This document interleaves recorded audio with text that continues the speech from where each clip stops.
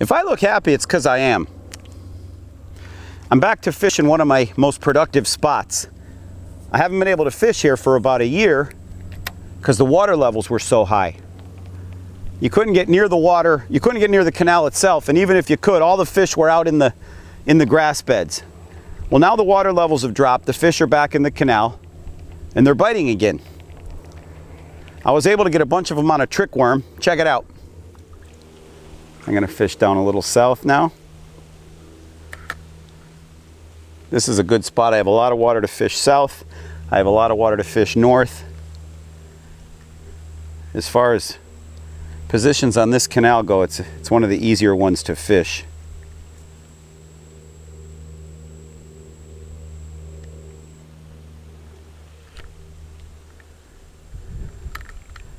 I just work this trick worm nice and slow. There's something. There we go. Ha ha ha, finally. Okay. Oh man, that's nice. Trick worm pays off. Come on, buddy. There we go. Come on. Come on. Okay. This is what we're looking for. This canal, when the fish are biting, when we're catching them here, we very rarely get them smaller than 17 inches. They're usually nice, big bass. And the thing I like about this spot is I can walk right up to the edge of the water and fish. A lot of the other spots I'm casting up over trees and I gotta navigate through bushes, but this spot's a good spot. So, okay, trick worm. Let's take a few more casts, get a few more of these guys. There's something. Oh, okay. All right, that makes 2 bass. As I always do when I'm switching to a topwater type fishing, I have to reset my mentality and remember that if I get the strike, okay, he's nowhere near me, but a gator just jumped out after my frog. And a little fish just hit it. But man, that just scared the crap out of me. All right, if he's there ain't gonna be a chance to fish here because he's gonna go after my frog every time I throw it. So let's move to a new spot. Man, that gator really startled me. I'm not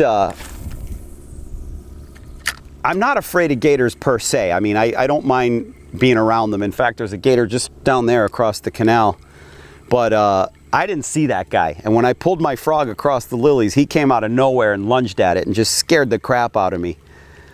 And one thing I know about fishing this body of water and fishing around these alligators, once they see your top water, once it's on their radar, they're not going to give up. They're going to keep trying to get it. They think it's food.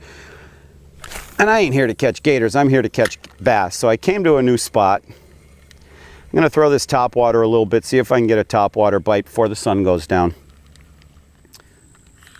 All right, sun's touching the horizon. My fishing's done for the night. I'm gonna make this my last cast.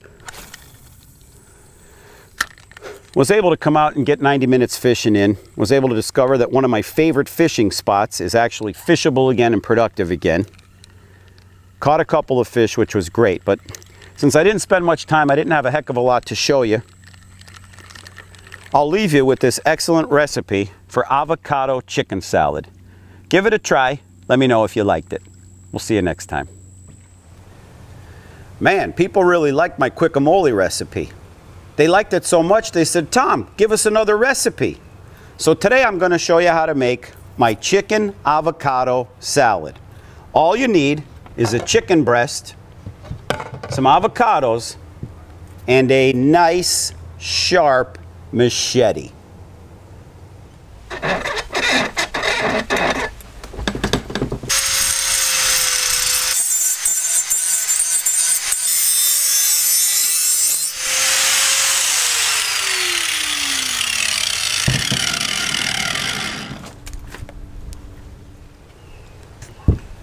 Step 1, take your chicken breast, put it on a cutting board, and slice with your machete.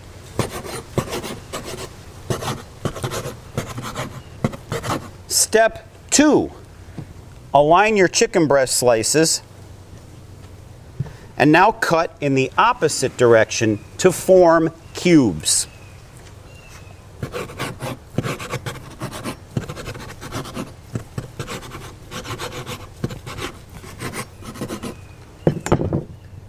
Place in a bowl for later. Now you take your avocados, I've already pre-cut these, and you smush them in with the chicken.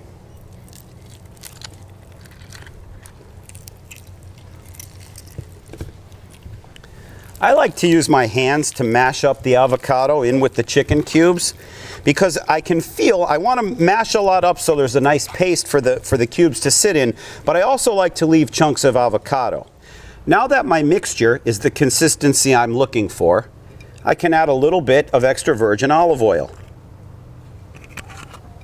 Maybe a touch more salt. And some garlic powder to taste. Now you can take a spoon and mix all the ingredients together.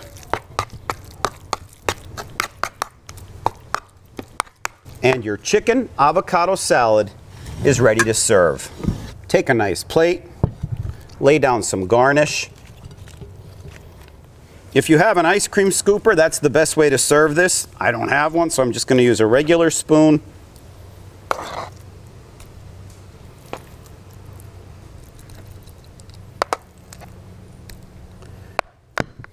And here you have a beautiful chicken avocado salad. I see you.